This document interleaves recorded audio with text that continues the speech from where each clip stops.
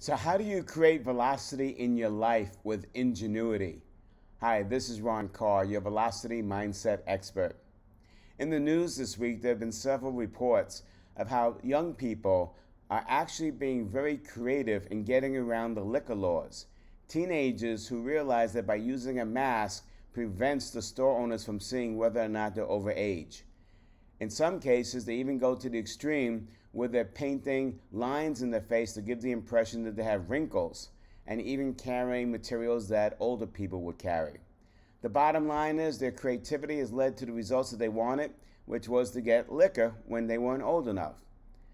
Now, I applaud them for their creativity, the ingenuity.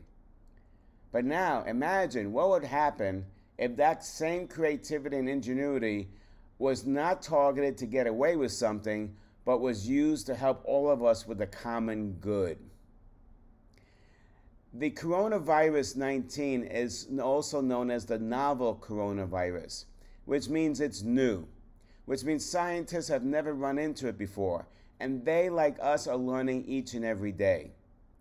If all of us can harness our own individual creativity and ingenuity to help us live through this serious situation and help us defeat this virus, we will all be in better shape. So yes, I applaud ingenuity and creativity, but let's not just use it to get away with something. Let's use it to help fight this common enemy and move our lives forward. That's today's Velocity Mindset message. Please be good to yourself and others, and I'll see you in a couple of days.